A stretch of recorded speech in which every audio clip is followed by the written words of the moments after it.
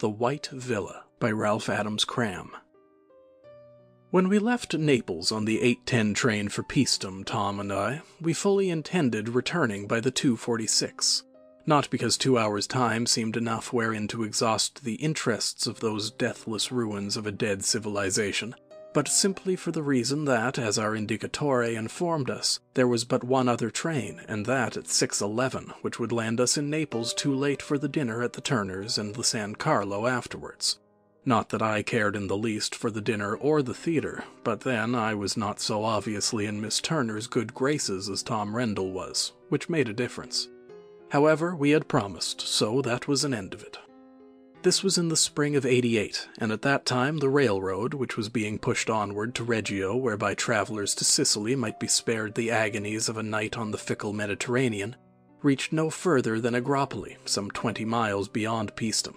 But although the trains were as yet few and slow, we accepted the half-finished road with gratitude, for it penetrated the very center of Campanian brigandage, and made it possible for us to see the matchless temples in safety, while a few years before it was necessary for intending visitors to obtain a military escort from the government, and military escorts are not for young architects.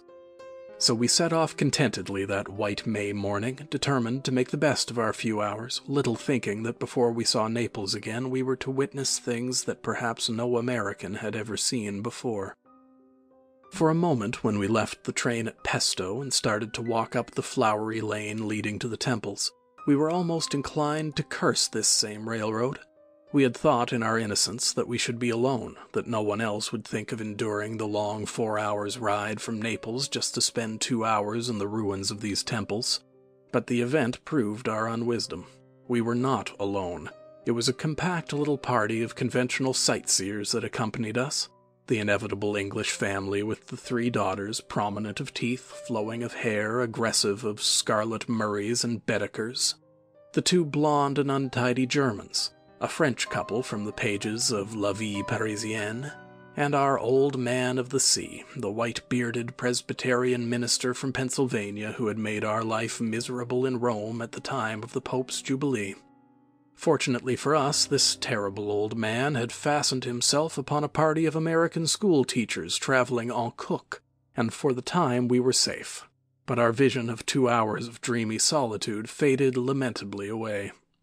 Yet how beautiful it was, this golden meadow walled with far violet mountains, breathless under a May sun, and in the midst, rising from tangles of asphodel and acanthus vast in the vacant plain, 3 temples, one silver-gray, one golden-gray, and one flushed with intangible rose, and all around nothing but velvet meadows stretching from the dim mountains behind, away to the sea, that showed only as a thin line of silver just over the edge of the still grass. The tide of tourists swept noisily through the basilica and the temple of Poseidon across the meadow to the distant temple of Ceres, and Tom and I were left alone to drink in all the fine wine of dreams that was possible in the time left us. We gave but little space to examining the temples the tourists had left, but in a few moments found ourselves lying in the grass to the east of Poseidon, looking dimly out towards the sea, heard now but not seen, a vague and pulsating murmur that blended with the humming of bees all about us.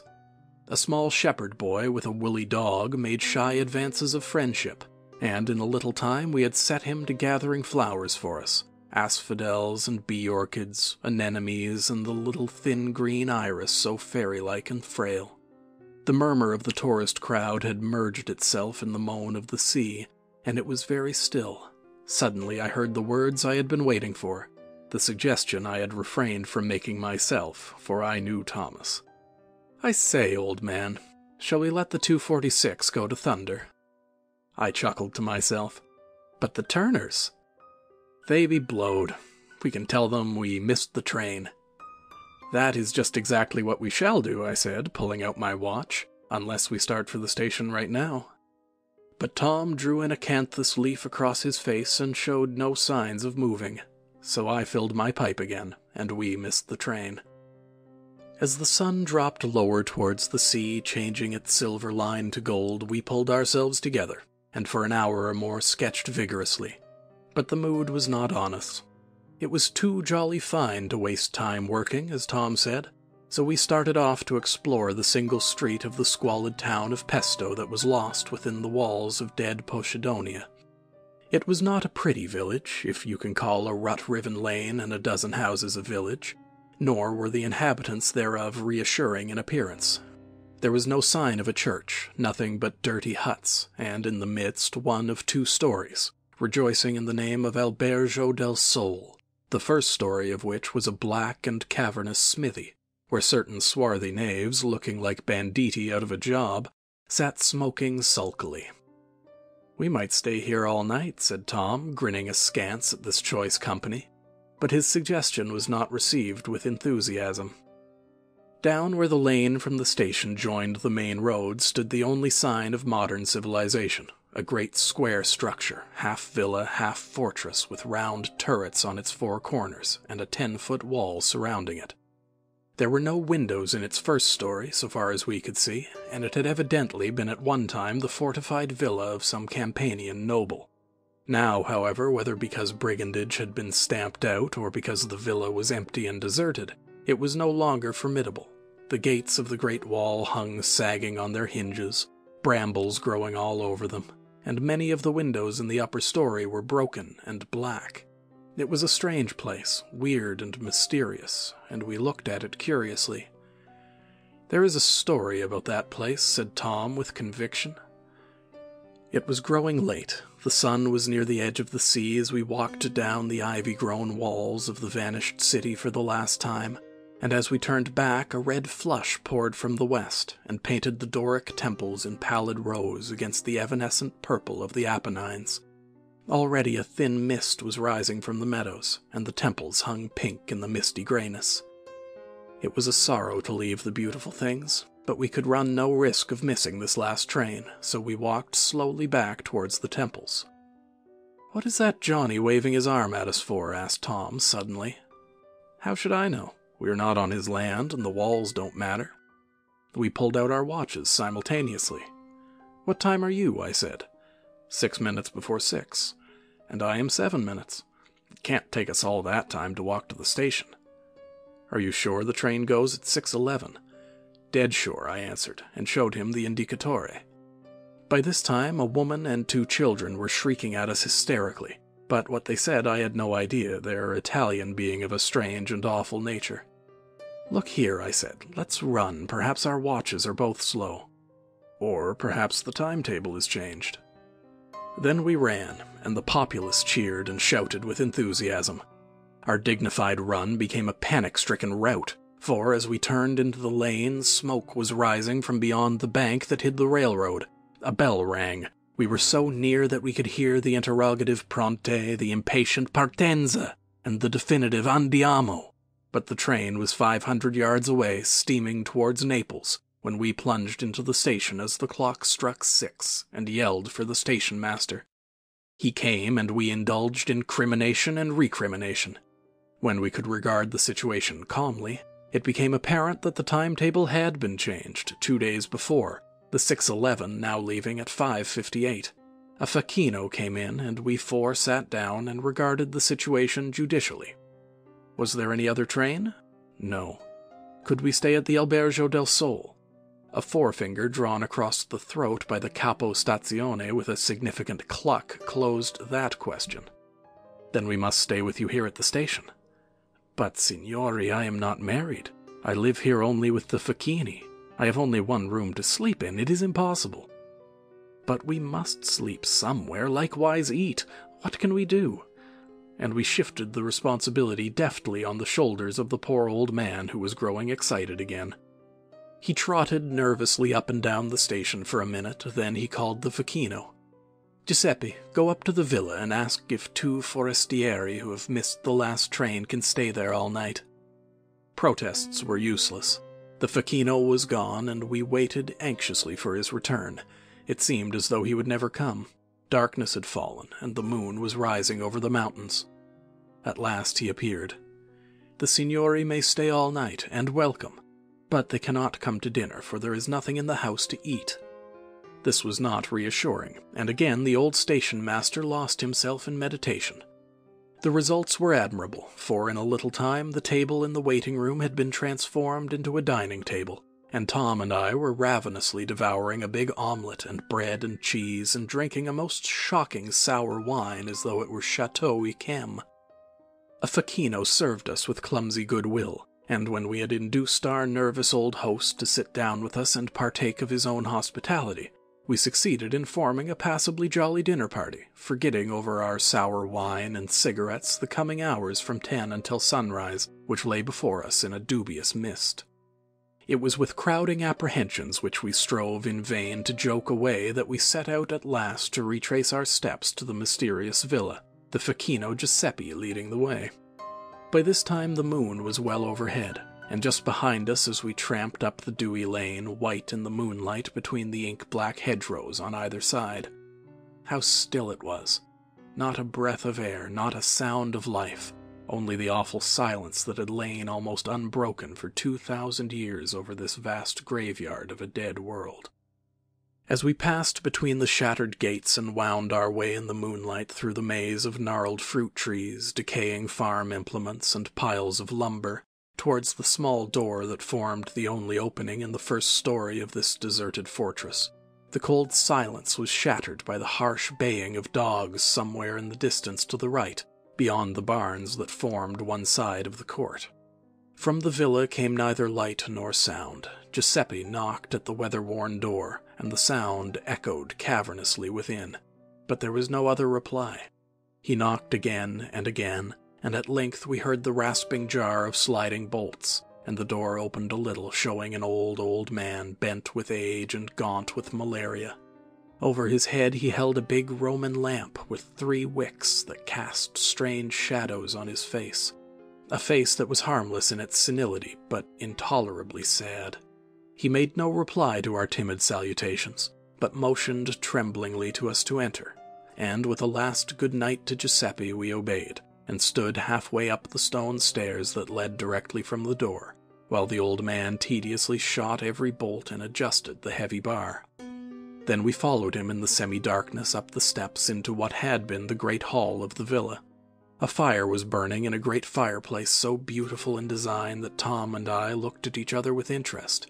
By its fitful light we could see that we were in a huge circular room covered by a flat, saucer-shaped dome. A room that must once have been superb and splendid, but that now was a lamentable wreck. The frescoes on the dome were stained and mildewed, and here and there the plaster was gone altogether. The carved doorways that led out on all sides had lost half the gold with which they had once been covered, and the floor was of brick, sunken into treacherous valleys. Rough chests, piles of old newspapers, fragments of harnesses, farm implements, a heap of rusty carbines and cutlasses, nameless litter of every possible kind, made the room into a wilderness which under the firelight seemed even more picturesque than it really was. And on this inexpressible confusion of lumber the pale shapes of the 17th century nymphs, startling in their weather-stained nudity, looked down with vacant smiles. For a few moments we warmed ourselves before the fire, and then, in the same dejected silence, the old man led the way to one of the many doors, handed us a brass lamp, and with a stiff bow turned his back on us. Once in our room alone, Tom and I looked at each other with faces that expressed the most complex emotions. "Well, of all the rum goes," said Tom, "this is the rummiest go I ever experienced." "Right, my boy. As you very justly remark, we are in for it. Help me shut this door, and then we will reconnoiter, take account of stock, and size up our chances." But the door showed no sign of closing. It grated on the brick floor and stuck in the warped casing, and it took our united efforts to jam the 2 inches of oak into its place and turn the enormous old key in its rusty lock. "Better now, much better now," said Tom. "Now, let us see where we are." The room was easily 25 feet square, and high in proportion. Evidently it had been a state apartment, for the walls were covered with carved paneling that had once been white and gold, with mirrors in the panels. The wood now stained every imaginable color, the mirrors cracked and broken and dull with mildew. A big fire had just been lighted in the fireplace, the shutters were closed, and although the only furniture consisted of 2 massive bedsteads and a chair with one leg shorter than the others, the room seemed almost comfortable. I opened one of the shutters that closed the great windows that ran from the floor almost to the ceiling, and nearly fell through the cracked glass into the floorless balcony. "Tom, come here quick," I cried, and for a few minutes neither of us thought about our dubious surroundings, for we were looking at Peastum by moonlight. A flat white mist like water lay over the entire meadow. From the midst rose against the blue-black sky the 3 ghostly temples, black and silver in the vivid moonlight, floating, it seemed, in the fog, and behind them, seen in broken glints between the pallid shafts, stretched the line of the silver sea. Perfect silence, the silence of implacable death. We watched the white tide of mist rise around the temples until we were chilled through, and so presently went to bed. There was but one door in the room, and that was securely locked. The great windows were 20 feet from the ground, so we felt reasonably safe from all possible attack. In a few minutes Tom was asleep and breathing audibly, but my constitution is more nervous than his, and I lay awake for some time thinking of our curious adventure and of its possible outcome. Finally, I fell asleep, for how long I do not know, but I woke with the feeling that someone had tried the handle of the door. The fire had fallen into a heap of coals which cast a red glow in the room, whereby I could see dimly the outline of Tom's bed, the broken-legged chair in front of the fireplace, and the door in its deep casing by the chimney directly in front of my bed. I sat up, nervous from my sudden awakening under these strange circumstances, and stared at the door. The latch rattled, and the door swung smoothly open. I began to shiver coldly. That door was locked. Tom and I had all we could do to jam it together and lock it. But we did lock it, and now it was opening silently. In a minute more it as silently closed. Then I heard a footstep. I swear I heard a footstep in the room, and with it the frou-frou of trailing skirts. My breath stopped and my teeth grated against each other as I heard the soft footfalls and the feminine rustle pass along the room towards the fireplace. My eyes saw nothing, yet there was enough light in the room for me to distinguish the pattern on the carved panels of the door. The steps stopped by the fire, and I saw the broken-legged chair lean to the left, with a little jar as its short leg touched the floor. I sat still, frozen, motionless, staring at the vacancy that was filled with such terror for me. And as I looked, the seat of the chair creaked, and it came back to its upright position again. And then the footsteps came down the room lightly towards the window. There was a pause, and then the great shutters swung back, and the white moonlight poured in. Its brilliancy was unbroken by any shadow, by any sign of material substance. I tried to cry out, to make some sound, to awaken Tom. This sense of utter loneliness in the presence of the inexplicable was maddening. I don't know whether my lips obeyed my will or no. At all events, Tom lay motionless, with his deaf ear up, and gave no sign. The shutters closed as silently as they had opened. The moonlight was gone, the firelight also, and in utter darkness I waited. If I could only see! If something were visible, I should not mind it so much. But this ghastly hearing of every little sound, every rustle of a gown, every breath, yet seeing nothing, was soul-destroying. I think in my abject terror I prayed that I might see, only see, but the darkness was unbroken. Then the footsteps began to waver fitfully, and I heard the rustle of garments sliding to the floor, the clatter of little shoes flung down, the rattle of buttons and of metal against wood. Rigors shot over me, and my whole body shivered with collapse as I sank back on the pillow, waiting with every nerve tense, listening with all my life. The coverlid was turned back beside me, and in another moment the great bed sank a little as something slipped between the sheets with an audible sigh. I called to my aid every atom of remaining strength, and, with a cry that shivered between my clattering teeth, I hurled myself headlong from the bed onto the floor. I must have lain for some time stunned and unconscious, for when I finally came to myself it was cold in the room. There was no last glow of lingering coals in the fireplace, and I was stiff with chill. It all flashed over me like the haunting of a heavy dream. I laughed a little at the dim memory, with the thought, I must try to recollect all the details. They will do to tell Tom. And I rose stiffly to return to bed when, there it was again, and my heart stopped, the hand on the door.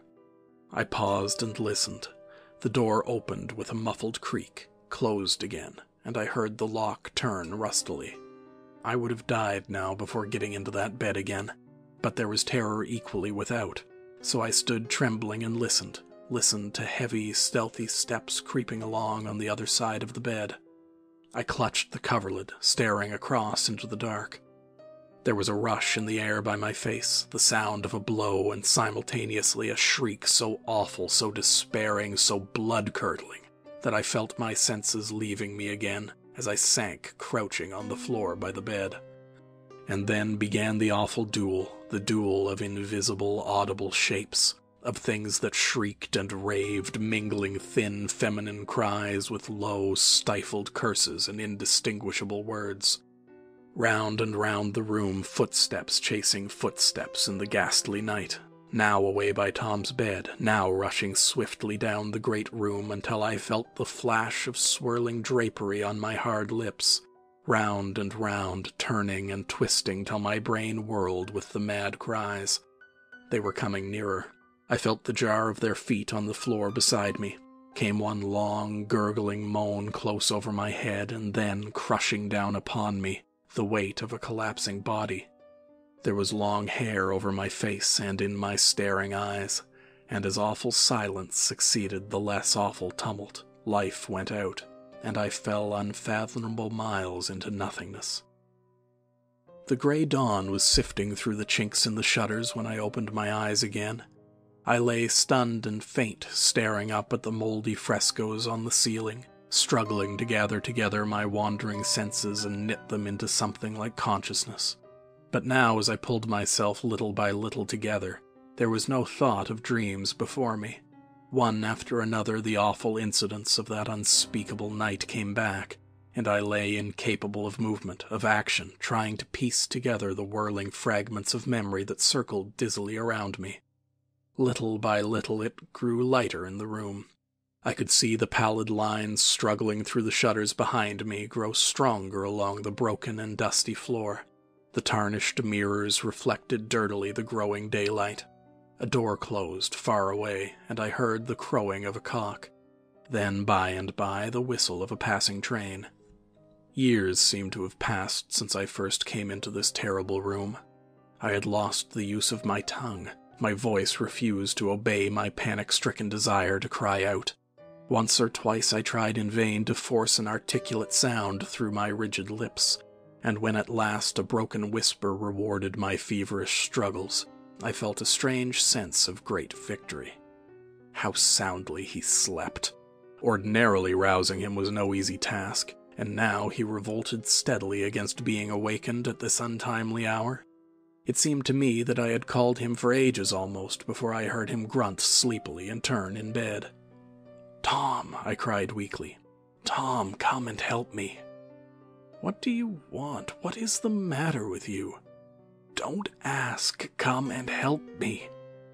"Fallen out of bed, I guess," and he laughed drowsily. My abject terror lest he should go to sleep again gave me new strength.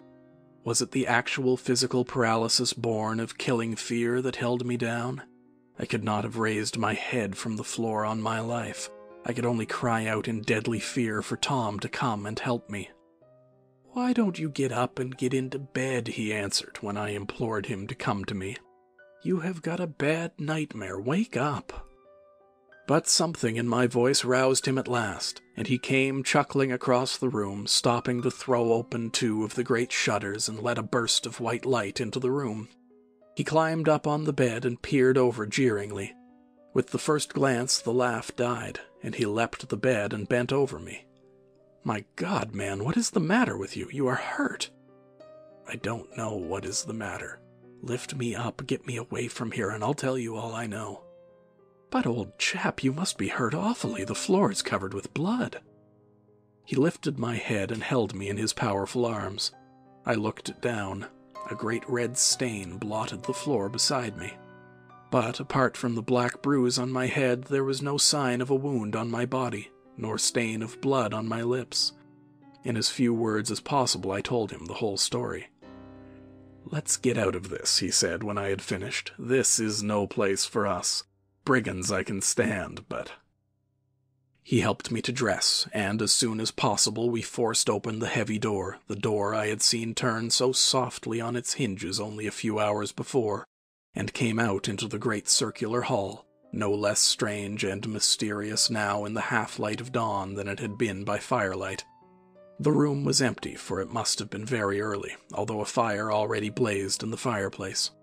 We sat by the fire some time, seeing no one. Presently slow footsteps sounded in the stairway, and the old man entered, silent as the night before, nodding to us civilly, but showing by no sign any surprise which he may have felt at our early rising. In absolute silence he moved around, preparing coffee for us. And when at last the frugal breakfast was ready, and we sat around the rough table munching coarse bread and sipping the black coffee, he would reply to our overtures only by monosyllables. Any attempt at drawing from him some facts as to the history of the villa was received with a grave and frigid repellence that baffled us, and we were forced to say addio with our hunger for some explanation of the events of the night still unsatisfied. But we saw the temples by sunrise, when the mist-like lambent opals bathed the bases of the tall columns salmon in the morning light. It was a rhapsody in the pale and unearthly colors of Puvis de Chavannes, vitalized and made glorious with splendid sunlight, the apotheosis of mist, a vision never before seen, never to be forgotten. It was so beautiful that the memory of my ghastly night paled and faded, and it was Tom who assailed the station master with questions while we waited for the train from Agropoli. Luckily, he was more than loquacious. He was voluble under the ameliorating influence of the money we forced upon him. And this, in few words, was the story he told us while we sat on the platform smoking, marveling at the mists that rose to the east, now veiling, now revealing the lavender Apennines. "Is there a story of La Via Bianca?" "Ah, signori, certainly, and a story very strange and very terrible. It was much time ago, 100, 200 years, I do not know. Well, the Duca de San Damiano married a lady so fair, so most beautiful, that she was called La Luna di Pesto. But she was of the people. More, she was of the banditti. Her father was of Calabria, and a terror of the Campagna. But the Duke was young, and he married her, and for her built the White Villa, and it was a wonder throughout Campania. You have seen. It is splendid now, even if a ruin. Well, it was less than a year after they came to the villa before the Duke grew jealous of the new captain of the banditti who took the place of the father of La Luna, himself killed in a great battle up there in the mountains. Was there cause? Who shall know? But there were stories among the people of terrible things in the villa, and how La Luna was seen almost never outside the walls. Then the Duke would go for many days to Napoli, coming home only now and then to the villa that was become a fortress, so many men guarded its never-opening gates. And once, it was in the spring, the Duke came silently down from Napoli, and there, by the 3 poplars you see away toward the north, his carriage was set upon by armed men, and he was almost killed. But he had with him many guards, and after a terrible fight the brigands were beaten off. But before him, wounded, lay the captain, the man whom he feared and hated. He looked at him lying there under the torchlight, and in his hand saw his own sword. Then he became a devil. With the same sword he ran the brigand through, leaped in the carriage, and, entering the villa, crept to the chamber of La Luna, and killed her with the sword she had given to her lover. This is all the story of the White Villa, except that the Duke never came again to Pesto. He went back to the king at Napoli, and for many years he was the scourge of the banditti of Campania, for the king made him a general, and San Damiano was a name feared by the lawless and loved by the peaceful, until he was killed in a battle down by Mormano. And La Luna? Some say she comes back to the villa once a year when the moon is full in the month when she was slain. for the Duke buried her, they say, with his own hands in the garden that was once under the window of her chamber, and as she died unshriven, so was she buried without the pale of the church. Therefore she cannot sleep in peace. Non è vero. I do not know if the story is true, but this is the story, signori, and there is the train for Napoli. Ah, grazie, signori, grazie tanto. Arrivederci, signori, arrivederci. End of The White Villa.